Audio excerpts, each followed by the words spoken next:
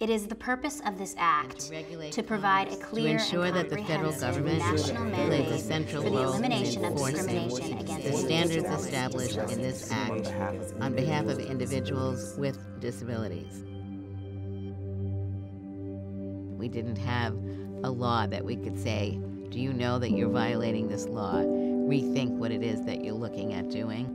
The reason why these laws are important is because people have been separated within community. And with today's signing of the landmark Americans for Disabilities Act, every man, woman, and child with a disability can now pass through once closed doors into a bright new era of equality, independence, and freedom. I think the only way to really make this change, this law work, is to come together as a community and to have respect for what each other is fighting for, and then realize that when you boil it down, we're all fighting